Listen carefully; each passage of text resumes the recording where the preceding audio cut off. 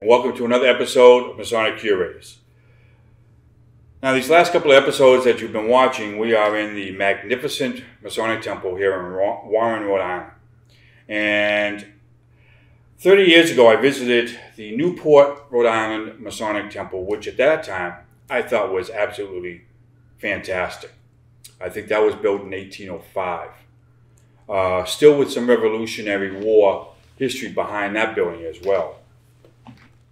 Unfortunately, when I visited, they were in the process of cleaning it out and selling the building. And recently I went on YouTube and I was given a wide tour of the entire building at the time. And now it's condos, and I got to see what the building now looks like, and it really broke my heart. But while I was there, the brother kept mentioning, you've got to come to this building in Warren, Rhode Island. And I said, why? And they mentioned, he said, oh, it's made with wood from a ship. I said, wow, that's really, well, I can't say that word, but that's really awesome. I said, I can't wait to get there. And like anything else, like us Freemasons, we keep putting things off and off and off and off and off. Well, it took me 30 years, guys, and I finally made it today. And I am not disappointed in one least. This is one of my highlights in my Masonic career, to be in this building today. But once I found out that the Masonic Curators booked this building to do a few episodes, I got right online. I did some reading up on Washington Lodge number 3. I did some reading up about the building. And then I hit eBay right away to see what I could find for sale for Warren, Rhode Island Masonic Temple. And luckily, I found this. Now, we will have better pictures to show once the video is posted.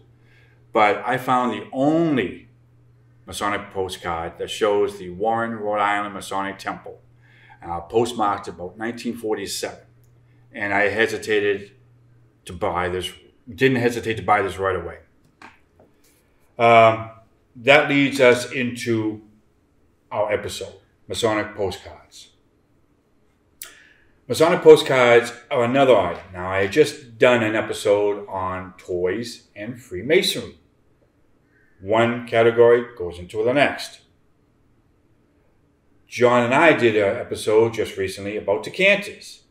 And there are decanter collectors out there, and decanters have been made for all types of different things. That's one category, masonry. Another category is decanters. So postcards fall in that same category. We have Masonic postcards, and then we have postcards. And yes, folks, there are people out there that collect postcards. And postcard collecting were very popular in the 1920s, 1930s. Now, believe it or not, postcards have a history of going back to almost 200 years now. And there's quite a few write-ups, and good write-ups, about the postcard online. And today I'm only going to talk about basically a few of the exterior views. And basically I'm going to talk about the single back. And if I can find one. Oh. And the divided or double back. And if you go on to some of these sites that talks all about postcards, you will understand what these all mean. Now, the majority of postcards that I have seen online are basically the exterior shots of Masonic buildings, which are fantastic. There are a few that show the interior views. Masonic postcards have also been done for certain conventions such as Knight Templar conventions, Masonic meetings, and shrine conventions. There are the American humor postcards. Most of them you're going to find either a Mason or a Shriner, and it's always going to say a Mason or Shriner wearing his first pin. And it's always going to be a baby wearing a diaper with a Masonic pin in the diaper. Or you come across the American version, I love to love a Mason postcard.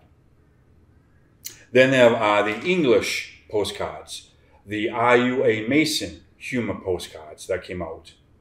And then there are various other specialty cards such as the leather Masonic postcard, the embossed Masonic postcard, and special effects Masonic postcards, such as Reading, Massachusetts. Now, I hope when the photograph is taken, you can see this. This is rather unusual because I believe it is a 3-layer card. The building still stands in Reading, Massachusetts, but is no longer used as a Masonic building. It is called the Masonic Block. What they did was they put a thin layer of copper sheeting between the 2 layers of the postcard. So when you hold it up to the light a certain way, it looks like the lights are on in the building. Very unusual process there, and they did that to a number of different postcards. Now, why are postcards interesting and historical? Well, first of all, they show a time period of our buildings when sometimes not many exterior photographs were taken of our buildings or have survived.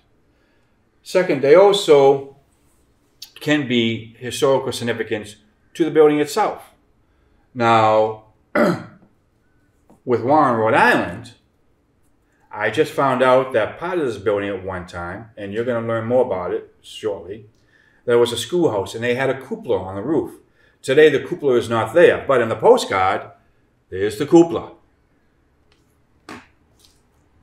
In another Masonic temple, the Masonic Lodge wanted to put a flagpole back onto the roof of their Masonic temple, but the town denied them because there was no evidence that a flagpole was once there. I was lucky enough some months later to find a black and white photograph of the building, which showed, this is the colored version, but the black and white I gave them, so they have photographic evidence that the flagpole was indeed on top of the roof. Now, with the Warren, Rhode Island and the Arlington building, these are real photographs. They were all real photographs. There are also the black and white real photographs. But the colorized versions were real photographs to begin with in the process. Now, the earlier ones pre-World War I were made in Germany. During World War I and afterwards were made here in the US. They have a printing process that the color is then added, and it almost gives the effect that the postcard is then hand drawn and then colored in, but it's not. These are actual, real photographs of the building. Therefore, they can be of historical value to the building. Such as with Warren, Rhode Island, we actually get to see that there looks like a lamppost out in front at one time with a bunch of bushes and whatnot that may have existed at one time in front of the building. And you can see that with a number of other buildings. What's also interesting about Masonic postcards is that they show us buildings that no longer exist, such as during the war years, a number of our Grand Lodges had what they call Army-Navy Masonic clubs. And here is one from Ayer, Massachusetts, that was on the military base there in Ayer. That no longer exists. You may live in a city or town that perhaps a Masonic temple did exist at one time, but because of natural disasters such as fires, tornadoes, floods, the building no longer exists, such as Franklin, Massachusetts, which was torched by arson a number of years ago and burnt to the ground.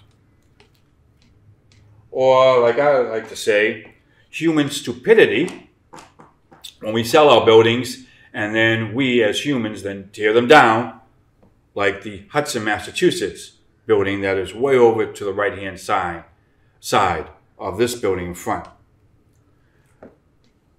But not all Masonic postcards are going to be marked Masonic temples or Masonic lodge. Some of your lodges have met in bank buildings, above stores, so on and so forth. So you're not going to find a picture of your Masonic building because maybe your lodge met above a bank in a 3 or 4 story building. But there is going to be a photograph or a postcard of that building, such as, now you may remember we were in Trinity Lodge in Clinton, which now meets in a one-room schoolhouse that they purchased. But originally, they met on High Street in this 3-story brick building, which is built by the bank. They had the entire top floor. Now, this just says Bank Building, High Street. But this is the home of Trinity Lodge from 1882 until 1995. Or You may want to find Springfield, Massachusetts. Now, there are 2 Masonic temples still standing. Sadly, nothing exists in Springfield Masonically anymore. This is the old one downtown that was built around 1897, and I do not have with me the one that was built in 1924, which still stands today on State Street, that is now a school for the contemporary arts. Now, not all Masonic buildings are going to have a postcard.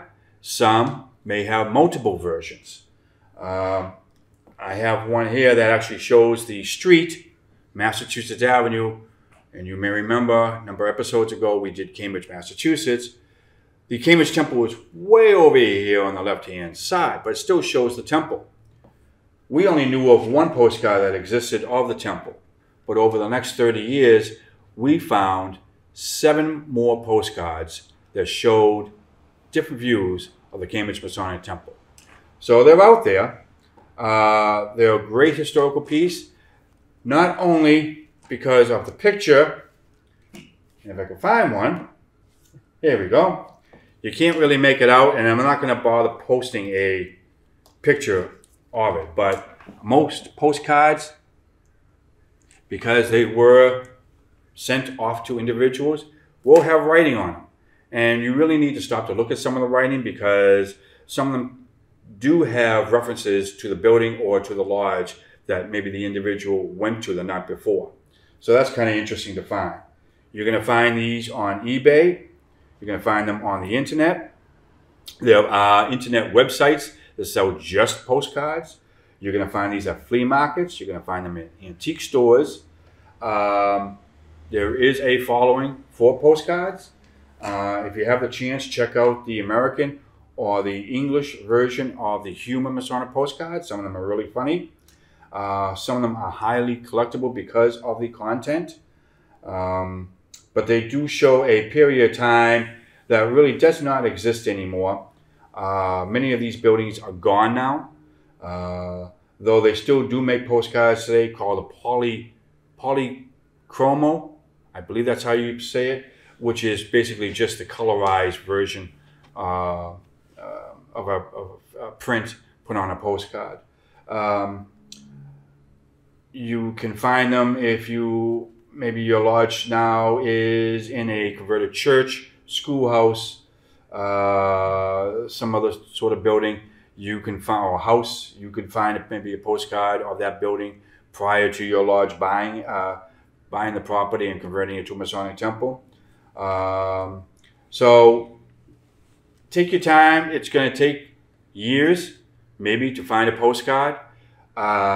I know there isn't one now of Warren, Rhode Island, because I have it right here. So it took us 30 years just to find the 7 postcards for Cambridge. It could take you 10 years to find one for your Masonic Lodge. But they're out there. With that, I want to thank you very much for chiming in. Remember, hit the like button, follow us on Facebook, and continue watching. Thank you.